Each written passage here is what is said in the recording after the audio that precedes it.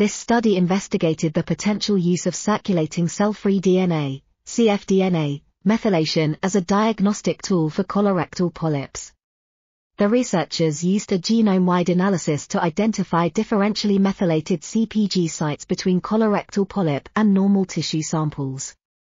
They then narrowed down their list to 4 CpG sites, which were most likely to distinguish between the two types of tissue.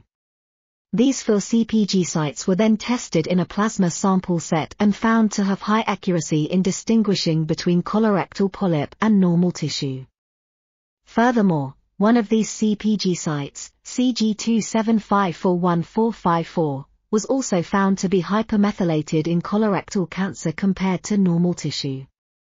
This suggests that this site may be useful as a non-invasive biomarker for early detection of colorectal cancer.